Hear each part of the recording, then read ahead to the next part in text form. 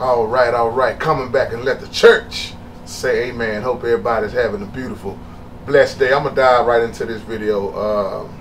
T141.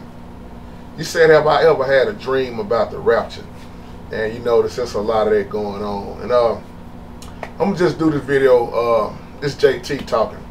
Because you know how I am about rapture. Nothing against nobody that believe in rapture. But just coming from, my thoughts. That's a good question also. I've never had a dream about rapture. And I always look at what the word of God says. But I can tell you what I have had a dream about: the second coming of Christ, the way he returned. And you went back to Paul with 1 Thessalonians, I believe that's 4:17. And we be caught up in the clouds. And you were looking at my old video about the word cloud and how cloud in the Greek means crowd.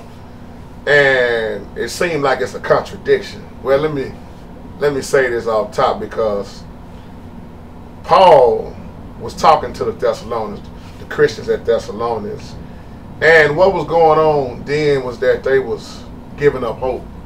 Their loved ones had died and passed on, and Paul was comforting them, and they was confused on the coming of Christ. And a lot of them, like I said, they was quitting their jobs. And you don't stop there, because when you look at 2 Thessalonians, Paul said, I don't want y'all to be ignorant about the coming of Christ and the day of the Lord. He was trying to explain to them, okay, this man of sin got to be revealed first. So that's just another reason why I look at closely what Jesus said about his coming, because you see the difference when Paul spoke to the church, but then you saw when Jesus spoke to his disciples in private. Another reason why he always talked in parables. He laid it out for the disciples so pretty, and he let them know that these things, all these signs got to take place first. This man of sin, boy, it look like it's so much going on right now. And I feel what you're saying too, because you was talking about how people were saying it's going to be this secret way out of here, and how Jesus will come before tribulation. And like I always say, that's talking against scripture, because that's not my talk. That's not my word. When I say that's God's word, when he say he will come immediately after, it didn't say immediately before. He said immediately after the tribulation is when he will come. And I look at what's going on, and I look at what got to happen first. Satan comes first. And it's a lot of deceiving going on right now. That's why I always say I'm not going to get on now. Somebody else can, but I'm not going to get on the camera or not on camera and teach about something that God didn't put in his word off of, a misunderstanding of scripture. Because most people are going to base their rapture on 1 Thessalonians 4:17. Well, you got to remember, this stuff was not wrote in English. And I don't say the Bible at fault. I say it's a lot of translators. A lot of translators use the wrong words. Because when you study the Greek and the Hebrew alphabet, you see the difference. And like I say, one word could have more than one meaning. Because Paul was saying, okay, we're going to meet him in the air, in the clouds. But then he came back in 2 Thessalonians and he changed it up, because he said it's going to be a great falling away first. So that's why people, they read the rapture scripture that they think that's a rapture, and then they skip over 2 Thessalonians. So it lets you know that this man of sin got to be revealed. The abomination of desolation that Daniel spoke of, standing where he ought not be. So they let you know that Satan got to keep doing what he got to do first. Then Christ will return. Christ never said he was going to rapture up nobody. He never said he was going to sneak his way in here. As a matter of fact, he said it was going to be loud and clear when he returned, and that everybody will be able to see him. And plus, the whole bottom line of it is heaven is on earth. The old heaven is going to pass away. The New Jerusalem, this is what everybody skip off. And I don't have nothing against nobody in their dreams. You got a lot of people saying that, oh, I had a dream, I got taken up in the cloud and I went far away. That's not my belief. That's not the way God laid it out to me, because Christ is coming this way. He left in the cloud and he's coming back through the cloud to dwell on earth. For us to be on earth. What do you think the millennium kingdom is going to be? And then you look at what Peter said about the elements of the earth. So it's a lot of confusion behind this, So no, I've never in my life had a rapture dream, but I have had a dream about how Christ comes in, at the seventh trump. See, that's the whole confusion right there. You got everybody, not everybody, Lord forgive me, but you got a lot of people taking you out here on the sixth trumpet. Well, If you're getting taken out on the sixth trumpet, that means you're going to miss Christ, because Christ's number is 7. Everything happens at that 7. That's why when I did the video about Matthew 24, you got to look at what Jesus said. I'm not taking nothing against from what Paul said. I'm just showing you who Paul was talking to. When Jesus spoke to the disciples, he spoke to them. They always was right there private. They look at the scripture. They went to him in private. They was talking about those stones in Matthew 24. There must have been some big old pretty looking stones, and Jesus told them wasn't going to be no stone left. That's why he talked about the one on the rooftop or the one in the field. That's why he said don't go back to get nothing. Why? Because the end will be. It's not going to be no need to go run back in the house and get nothing. It's not going to be no need to go get no clothes, because the end will be the end. And that's the difference between where you see Paul, who he was talking to in 1 Thessalonians. He was talking to them. He was comforting them. They was sad because they had already lost their loved ones. But when you see Jesus talking to those disciples in private, it was totally different. Jesus never mentioned nothing about a rapture, but he told you the way he will come. That's why I talk about resurrection. And you hear me talk about the day of the Lord. You know, I don't try to confuse people, because anytime you get to talking about a rapture, it's going to be a debate, and somebody going to want to debate with me with this video, but I'm not going to even, you know, leave no comment. But you asked me about the dream, and no, that's why I say I had a dream a while back about Christ riding on that white horse. But in my dream, who came on the first horse? Satan. See, if you look in Revelation closely, Satan marks everything Christ do. You'll see two white horses mentioned in Revelation, but the first white horse, you don't want a part of that one. See, that's that false piece. That's that false rider. That's that fake person, which is Satan. But Christ, yes, Christ comes in later on, and that's when he coming in. He's not coming in here to be put on the cross again. He will rule. And let me tell you something. People that's going up against God, they're gonna have a hard time, bro. So as a child of God, a true believer, stand tall. You don't have nothing to worry about.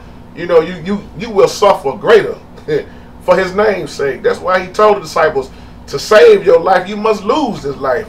And that's how my mind is made up.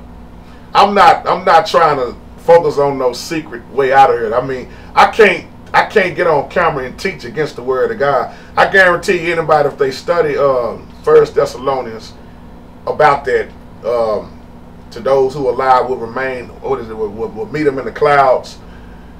I guarantee if you read that, then keep on reading 2 Thessalonians, you'll see where Paul correct that. I don't want you to be ignorant, brother. Because there's going to be people saying, when you keep reading, you sum it up, Paul was saying that there's going to be some people saying that he already came and that y'all missed him. See, I can't see myself, I'm going to say this again, I can't see myself riding down the street in my car with me and my brother in there, and my brother gets snatched out and I'm left. Well, first of all, if you get snatched away, where are you going? Can't nobody answer that. Where are you going? If you're going to get caught up, where are you going? When he's coming this way, you're going that way, he's coming this way. Well, who you going to be with when the new heaven is on earth? But see, it takes, I'm not trying to say I know it all, trust me. It takes the Spirit to teach that, man. Just like Revelation, you got to be in the Spirit to understand those scriptures. Now you can understand why the disciples had a hard time understanding them parables. I mean, the Word of God, to me, it interprets it itself. But at the same time, you got a lot of confusion. That's why rapture is not wrote in the Bible. But now you got people I told you in the old video where that rapture mess came from. Lord, I don't mean to call it a mess, forgive me. But I told you where it came from. The lady and the other guy, I can't think of their name at the moment. But where that originally came from, it didn't come from the Word of God. So if anybody adding something to the Word of God, I don't want no part of that Bible. I want to look at what Christ said immediately after tribulation.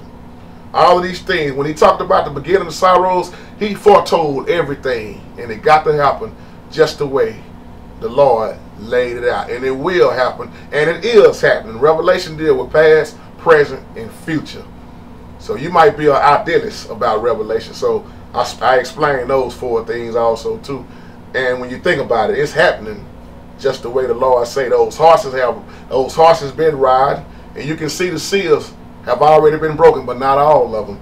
And you must see the starvation Well, what do you think those horses was dealing with? But most people waiting to see a big old crazy looking horse, and they waiting to see the devil coming here with thorns in his head, and they waiting on somebody else to tell them the world going to end in 2012 or December.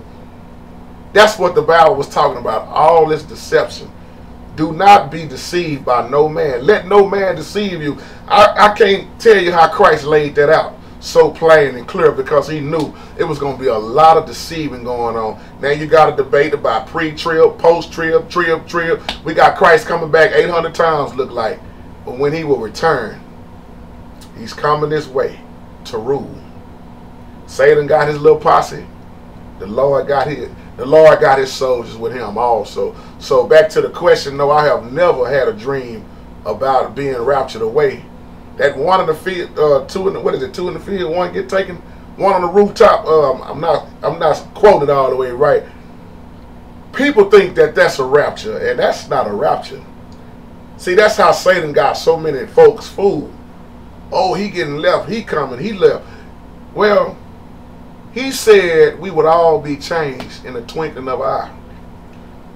When he talked about that, when Paul was talking about being caught in the cloud, when you break that down in the Greek, cloud means crowd. So it's going to be a group of people. And what the word is saying is we're going to be changed with one breath. Just like a snap of a finger. Right then, changed into your spiritual body. And God don't have to float you in order to change you. He can change me sitting right in this seat. When Christ will return at the seventh trump.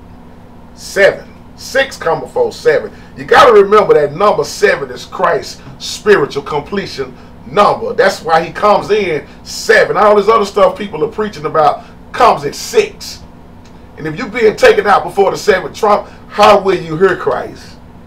And if the church is gone out of here ahead of time, who is Satan deceiving? See, you can't contradict the Bible like that. That lets you know that saints will be around. The elect have to be bold to even stand. Another thing is, if the Lord didn't want, if you was going to be toted out of here secretly, he wouldn't even warned us in the word of God about the mark of the beast.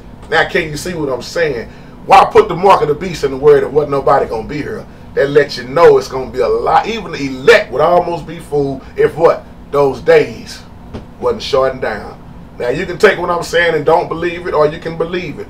Like I say, I don't claim to know it all. I'm just saying what the word of God say, and I'm not even going to open up the Bible because I already did a video about this. So I had a dream about the second coming, but I've never had a dream about being raptured.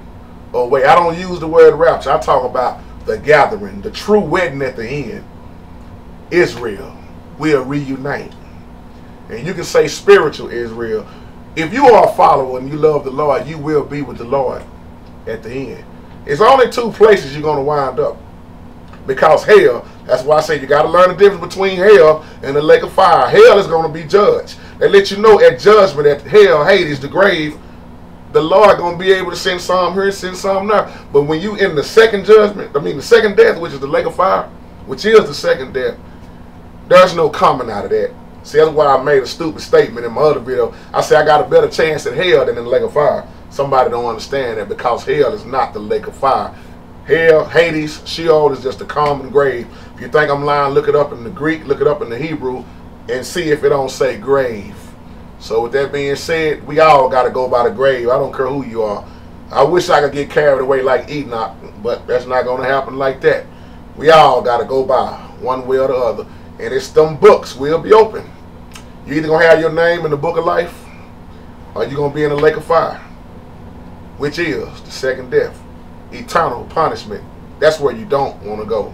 You don't want to be a part of that judgment. So with that being said, brother, I hope that answers your question, man. I've never had a rapture dream, but I listen to people that have had them, you know. Do I agree with a lot of it? No, just like people don't agree with me when I teach gathering instead of rapture, but that's fine.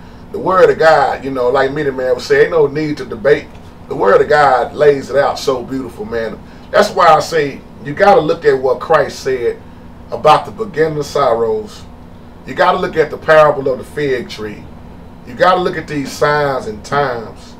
He told us, he told the disciples, and in his word, it tell you about everything that must It said this generation. Oh, hallelujah. I feel you. Speak, Holy Ghost.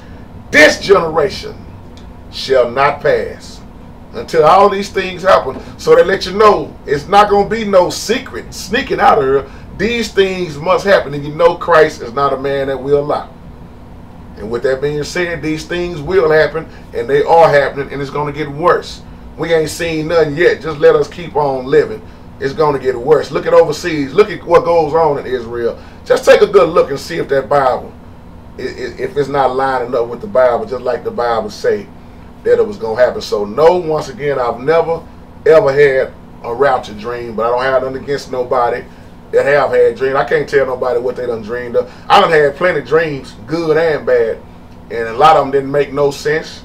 But at the same time, I pray for the Lord to reveal anything to me that I don't understand, and He do. Just me personally, that's why I'm speaking personally from myself. Rapture don't fly. I don't fly with a rapture doctrine. I fly with what Christ said. I can't believe in what somebody else done, made up. I can't think of that guy's name and that woman's name at the moment. But that's how rapture got put in place, because now you got so many Bibles out, so many people teaching you. It's more than one way to get to Christ now. You can get there through Buddha. You can get there through Islam. Well, I don't want to be a part of none of that. I want to get there the right way, the way the Lord say. So with that being said, man, peace and remain blessed.